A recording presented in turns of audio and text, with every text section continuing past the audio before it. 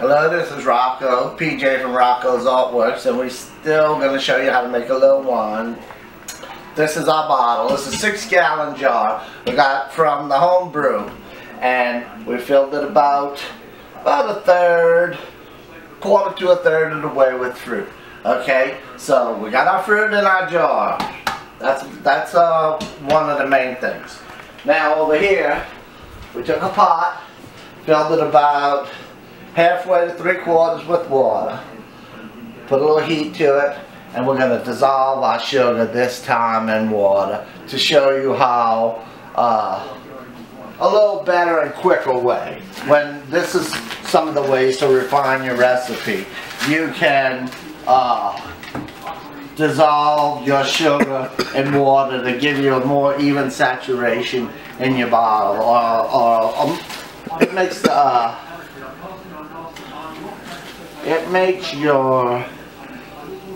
disperses the sugar a little more evenly throughout the wine. You know, you can just dump it in there, that would be fine. But this way, you make like a simple syrup, I would imagine they call it, or just sugar water. Okay, get all that in there. Get all that in there. Okay. Now, your water level's rising. That's why you don't want to fill it to the top to begin with. Okay? So we got all that sugar in there. Now, I had 2 4-pound bags in there to begin with. So this is 4, 8, 12. Then I got 2 pounds of brown sugar. This is going to be a little special. Make it a little sweeter. And this will be a total of 4, 8, 12. And 2 is 14 pounds, okay? So we're going to have 14 pounds. We use the scissors to cut the edge of this. We're going to cut the edge. And this is going to be a little brown sugar to give it a little different taste, okay? So, this is a 6-gallon jug. I've never tried a 6-gallon jug before. I made 5-gallon jugs. So it's going to have a gallon more water. So we want to have a little more sugar. It's between 10 and 12 pounds of sugar for 5 gallons. So this is 6 gallons, and we're going to put 14. We'll go at about 14. How's that sound? Sound like a good number to you? Alright. Here we go. Alright, now we got our sugar in there. And we got some brown sugar. Brown sugar. Rolling Stone. Alright. And we're going to dissolve this. Now this is just a big vat of simple syrup. If you know how to make simple syrup, you feed the hummingbirds with some simple syrup. And you gotta remember, clean the hummingbird feeder, because they're getting this mold and it's really hurting them and doing some damage to them. So if you love the hummingbird, you want to feed them, you don't want to hurt them. Okay, so we're melting the sugar. Okay, now we got some brown sugar. I think that dissolved really good, so we're going to get a little circular motion and let that sit, and then we're going to take the sugar and the water and put it in our container here and fill it up as much as that'll fill up. The rest is water, a little pinch of yeast. We're going to take got all our sanitizer. Everything needs to be sanitized. Your spoons, everything, so keep it clean. This is the airlock, a double bubble. They got a couple of different names for it, but this is what you want to keep the air out. Okay, and then a little plug goes in the top of the jar or jug. Okay, so we're gonna put, it's got It's got two little pieces where to fill it to, about there, no more than that, okay? It's got a line, it tells you. And everything's coming out of the cleaner, the sanitizer. You want to use this sanitizer. Let's see, here it is. Star Sand. This is a good brand that the guy recommended at the brew place. Okay, he's in Covington, or Beta. He's in Beta, right by us. And okay, we're gonna put that on there right now, just to keep it fresh, because this is all sanitized. The inside's been cleaned. They got a cleaner. I think it's a 5-star cleaner. Let's see. PBW 5-star cleaner. Okay, clean it. You're gonna clean everything, and then you put your sanitizer, run it through some sanitizer, and you wanna keep it fresh and clean. Okay, that's the main thing. Okay, we're gonna come back over here and turn our heat off. Stir our syrup around a little bit more. This is so simple. A monkey could do it. A monkey could do it. Okay. So if I can do it, anybody can do it. Alright. So we got our water. Okay. Now, what I'm going to do is I got a hose that I bought from the supply shop. It's good. It's a nice guy in there. I really like him. He's a fireman too. He's a nice fellow. And I can't remember his name right now, but I like going in there and talking to him because he tells me stuff that I didn't know, and I learned from him. And that's why I'm here to share with you a little bit I learned from him. The more I go there, the more I get, and hopefully I'll share with you. Alright, we're going to siphon this from here into the jug. Okay, so I'm going to put my jug on the floor. Okay, I'm going to take this, set it down on the floor. Okay, now you really don't want to be putting your mouth on here to siphon. So what you do is you fill this with water. Okay? Fill your tube with water. Like so. Okay? Now once you got the tube filled with water, gravity will feed it into the back in the sanitizer. Gravity will feed it into the jug. Okay? So here we go. We're gonna stick one end in here, one end in there.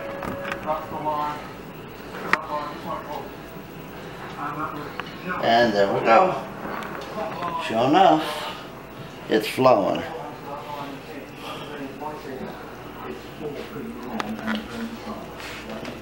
Alright.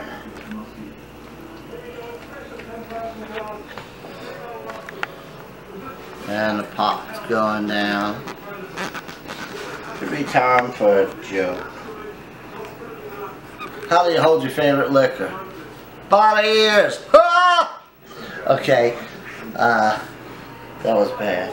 Here we go. We're letting it wind down.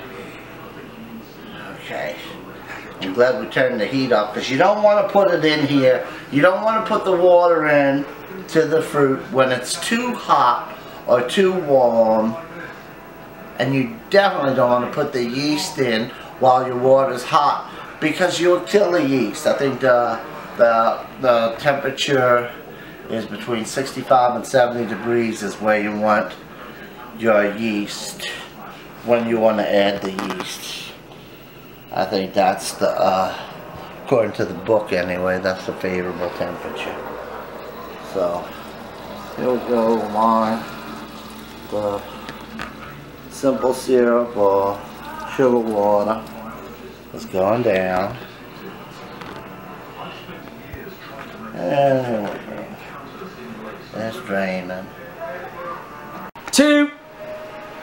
Alright, okay, this is Rocco again, and PJ at Rocco, and we took our water, okay, that was our simple syrup, which turned out a little brown because I put some brown sugar in it, and we have our apples. This is apple wine. This is going to be some good stuff.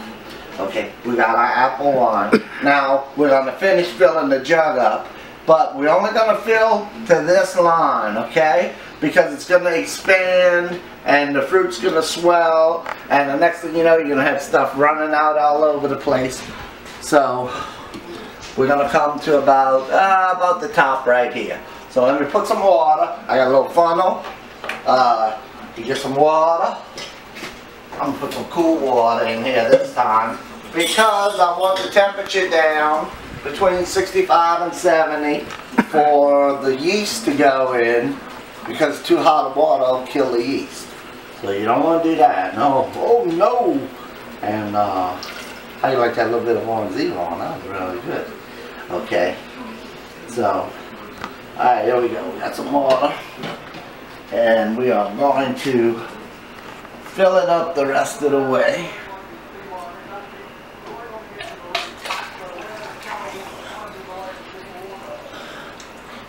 Okay, here we go. It's going to take a couple of pots.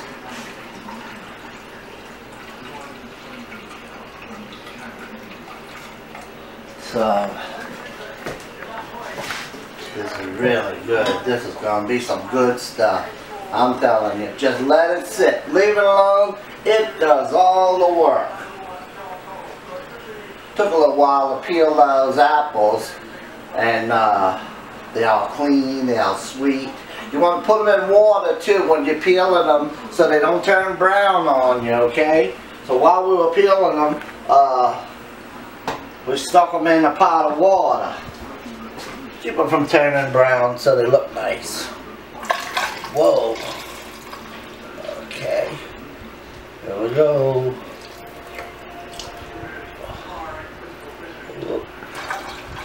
Don't mind all that.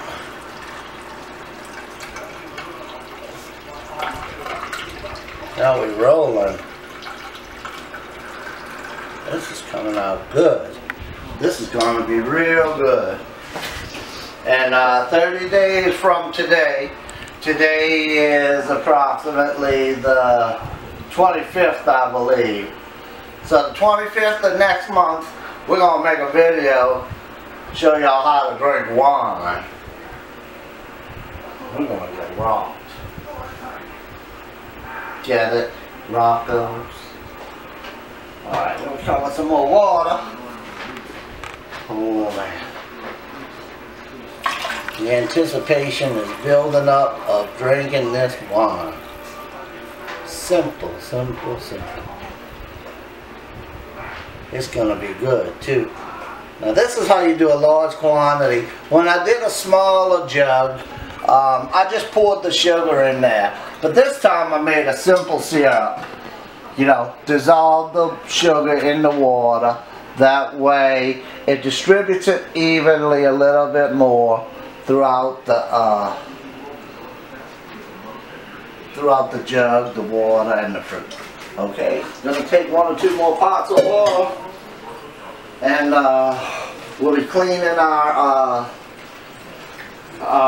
airlock, double bubble, whatever they call it. We're gonna cut that in some sanitizer. We had some hamburgers earlier, they were good. And coming up soon, I'm going to introduce y'all to the blue guy. Good friend of mine, helping me make this video. Super guy. And we owe this to him. If he don't drink wine, I don't know what's wrong with that boy. Okay, I see my water level coming up. So we getting there. Let's see. That's not water. It's about right there. Okay, we're good on the water. We're good on the water. We're gonna let it sit right down. Okay. Now, we're gonna take our airlock. Oh, we gotta put our yeast. I can't forget the yeast. Now the water's still a little warm, so like I said, I got a thermometer. When you get more into this, you'll need a thermometer to test the temperature of the water. And you see, you want it about right there. They got a little line on there. I don't know if y'all can see that. They got a little line. It says fill to here. Take a dummy to miss that. And wouldn't you know, I missed it the first time. Okay. So, alright. Now we're going to put this on here just to keep it clean, keep it everything out. Okay, now comes the yeast. I have this Red Star that I got from the brew shop. I was using just regular yeast, red yeast from the grocery store, but the guy at the wine shop said use this Red Star because it'll make the wine taste better. He said this will give it a little bread taste, so we're gonna go with this. And normally if I was making a smaller quantity, I would just put the yeast in, but because it's a bigger quantity, I'm going to dissolve this in some water for the same reason, so it distributes a little more evenly throughout the jug and not just a lump of yeast in there. You can do it that way, but you refine your methods as you go along. Okay, so let me get a little bit of water. I'm getting a pot and out of our sanitized stuff. Okay, here we go. Alright.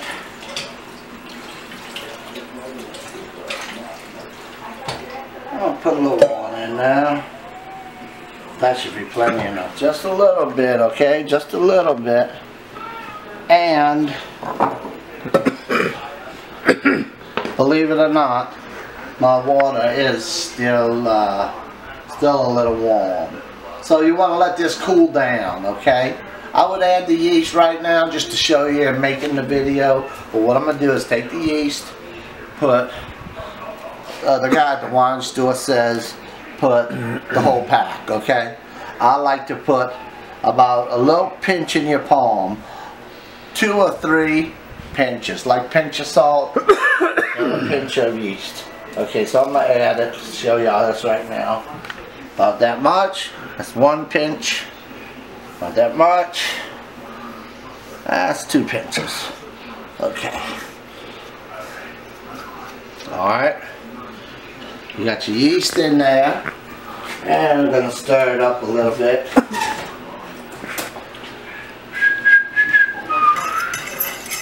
So here we go, here we go. And the yeast is rolling. Okay, it's really thriving off of that water. Alright. And right now, I would just take this off and pour it in. But it's still warm. So, in order not to ruin all of this fruit peeling and that, I'm going to let it sit overnight like this, okay? In the morning, I'm going to add this yeast when the temperature drops a little, okay? So, don't add your yeast too soon because it'll kill it. The water will kill your yeast and your wine won't come out as good. Plus, when you use the whole pack of the yeast, the wine didn't seem to have as much kick. It seemed like it had a little more alcohol and I used a little less yeast to me. So, I'm going to put this in a refrigerator and keep it cool so it doesn't start reacting so much, okay? Because this is a living organism. It's already going to town, boy. We're going to put it in there. I got some strawberries in there. That's for the next batch. Okay. Let that sit in there. And don't step on him, Blue. He will bite you. Okay. So put that back in the sanitizer. We're not going to use that yeast. Whoa. And we're going to pull this over. And in the morning, I am going to pour that in there. So we're going to show you, this is some strawberry wine that we already had made up.